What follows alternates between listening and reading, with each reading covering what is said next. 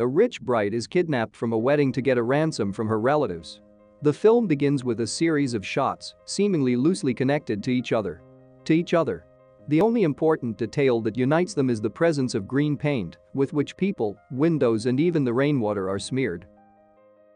In the next scene, an elderly man sits in the hospital next to his wife lying in bed. The staff appears and clears the place, escorting out the non-seriously ill. The wounded are brought into the wards. The hospital corridors are filled with anxious people, some of whom are also stained with green paint. The camera flies over the bodies on the floor, stained with paint and blood. Judging by the open eyes, they're all dead. In the distance you can hear the crackle of machine gun fire in the distance. The scene shifts to Mary Ann and Alan's wedding. The newlyweds are congratulated by Daniel, the bride's brother. Their happiness. At this time, new guests arrive at the mansion. They tell us that it's chaos in the streets. Chaos on the streets, even at the airport. They wouldn't let them leave the airport. The parents of the bride and groom are concerned that an important guest hasn't arrived, the judge.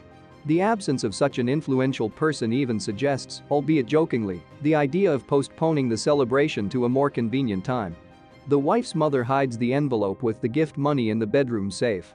And then wants to wash her hands, but the water is green. Excited, she calls her husband to show him this, but when they return, the water is already a normal shade. Meanwhile, the servants of the poor citizens are discussing the costume of one of the young men, Christian. The employers for the event gave him clothes which were a little too large for him.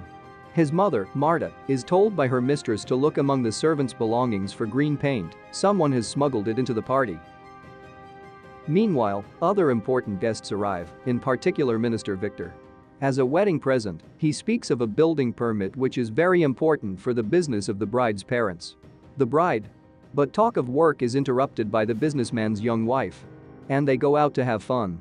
As another envelope goes into the safe, the bride notes that they are making money at her wedding. And the gift is part of the bribes the father pays to the visiting officials. Another couple of guests arrive at the party slightly flustered. The reason is the green paint. They were splattered with it on the way, which doesn't hide from the excited looks of the attendees. The tainted woman is hurriedly led away by her hostess to clean up and not embarrass the guests. But the incident has not gone unnoticed by the minister's secretary. The visitor's car has been sprayed with paint a couple of blocks away. The guards advise them to leave immediately and drive the cars away. The official and his wife, children and babysitters sneak out of the event. At the same time, an elderly man, Rolando, comes to the door. Rolando, an elderly former employee of the hosts. He asks his former employers to borrow some money for his wife's surgery. The landlady collects a little money from the men, promising to collect the missing amount tomorrow. The old man says hello to Mary Ann, whom he brought up as a girl. She asks her brother, who's into drugs, and asks her brother the missing money. But Danielle, after handing over a few thousand more and tries to chase the old man away. Mary Ann sees this and asks him to stay until she gets from the safe with the gifts in the envelope. But the mother has changed the password, or mother changed the password beforehand. Neither my father nor my brother knows the new password, which saddens the good-hearted girl. Pulling her credit card out of her purse, Mary Ann discovers that the old man is gone. She turns to Christian, the servant boy, to show her the way to Rolando. As they leave, another politically important guest arrives, the judge. The lawyer has another wedding planned for today, so she needs to quickly all the congratulatory formalities. But the mother can't find the birthday girl, so she tells Martha to find her daughter. Mary Ann's car is turned around, and the streets are blocked because of the mass unrest. They have to take a detour and listen to the alarming reports on the radio. At this time, the plebs, the common people, smeared with frightening of the rich man's paint. The hosts call the guards, seeing the uninvited guests and being quite frightened of such proximity with the electorate.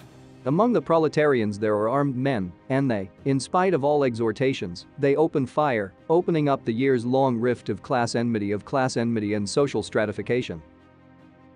Mary Ann's father is shot and the guard, himself a commoner, uses his service weapon against his employers. The guests are driven to their rooms, only the hostess is dragged to the safe by the guard. The servants expropriate the ill-gotten gains from the expropriators.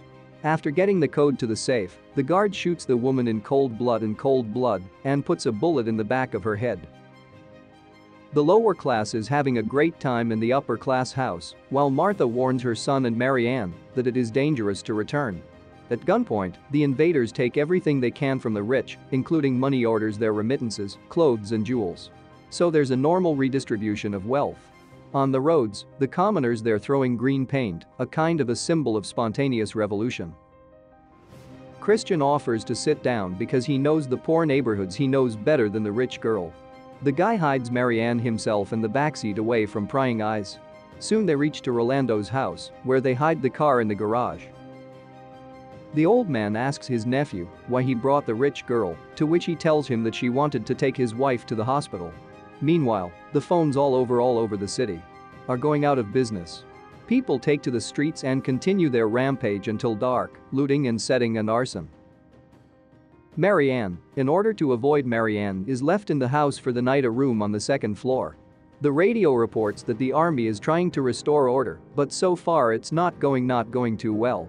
Martha, Christian's mother, leaves from Marianne's house, where burglars have left a mess and a pile of corpses. On the streets, the confrontation between ordinary people and law enforcement continue all night long.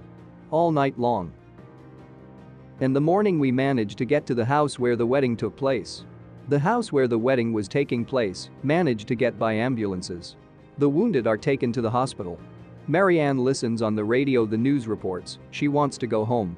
Christian goes out on a reconnaissance mission to see if she can be safely, to see if it's safe. But the soldiers literally outside the house, they catch him. When they find out that he needs to take a rich girl home, the soldiers take Marianne, promising to take her to her family, and they tell the boy to stay at home. However, on the way, in the back of a truck, the heroine's phone, earrings, and a watch. Meanwhile, the city is slowly from the night's unrest. And the streets are full of barricades and corpses, the roads are blocked by military roadblocks, and in the distance, sporadic gunfire can be heard. And the brave ones who dare to go outside are moving exclusively by running. The military stacks the corpses in piles, walking among the dead with their machine guns. Martha successfully makes it home, where she is welcomed by her son.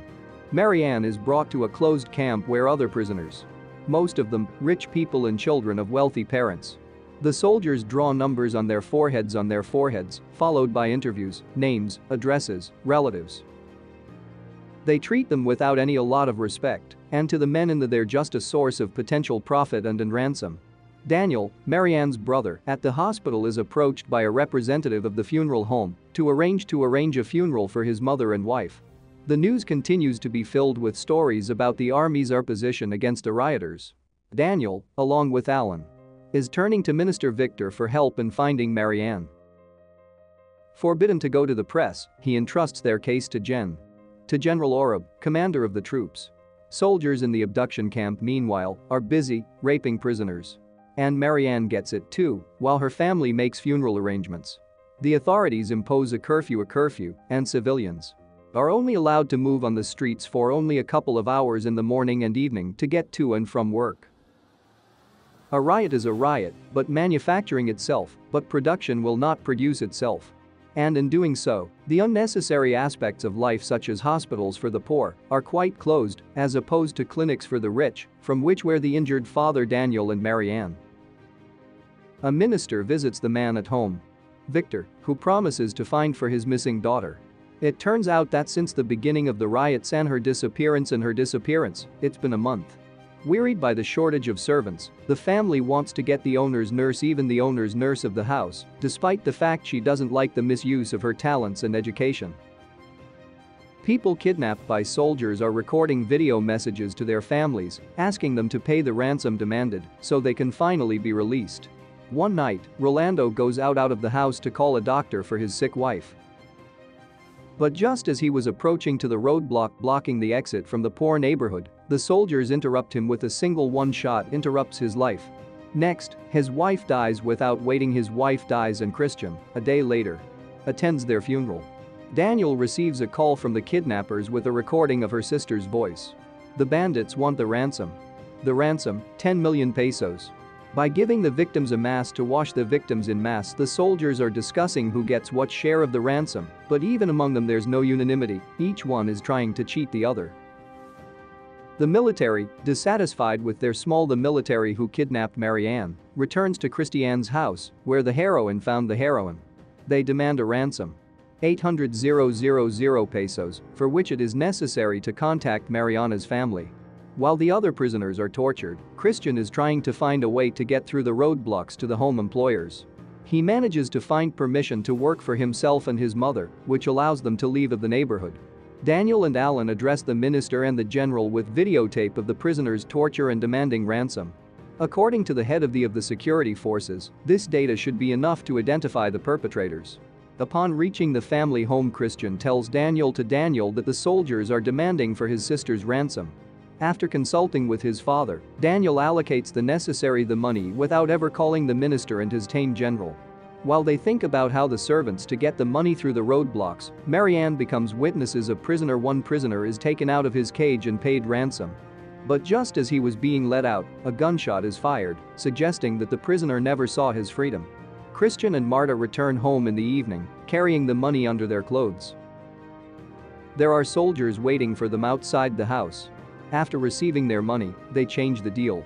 The first amount is only the advance. Tomorrow they need another 1 million pesos tomorrow. When Daniel finds out about this and his father, they decide that the servants are in league with the kidnappers and wants to cash in on them. After that, the rich men get in touch to contact Minister Victor, accusing Christian and his mother of the kidnapping. In the evening, a special detachment of General Orab is waiting for soldiers at Marta's house, while Christian lures them inside. The general tells them to take off the masks, after which the SWAT team loads the servants and soldiers into cars and drive with them to the prison camp. Inside, they find Marianne among dozens of prisoners, Marianne, and take her outside. They are already kneeling there, the soldiers, tied up in the dirty business, realizing what they're in, some of them sobbing silently. After the girl is escorted past and put into, shots rang out and the blood stained by the bloody business, the soldiers are executed one by one. Special forces dousing their bodies with gasoline and set them on fire to covering their tracks. Wiping the shameful number, Marianne is taken to Christian's house. The girl is taken in sight and the guy who saved her sits on the bed, waiting. There's a silent of a gun with a silencer going off that makes him flinch. A special forces soldier walks into the bedroom and holds out a gun to him and then leads him out of the room. Christiane manages to notice the murdered Marianne in the bathroom, and then the gunman shoots him in his head and he drops dead. In the next scene, Victor calls Daniel. The guy's being taken to Christian's house, where the general is already. In the final scene, the minister, the general, and Marianne's father are watching the death penalty of several criminals, among whom is Marta, executed for the kidnapping and murder of the girl, to whom the law enforcement covered up the crimes of the Mexican army during the popular unrest. So they wouldn't have to investigate crimes and corruption and not inadvertently come out themselves. And that's the end of the movie To a Brave March.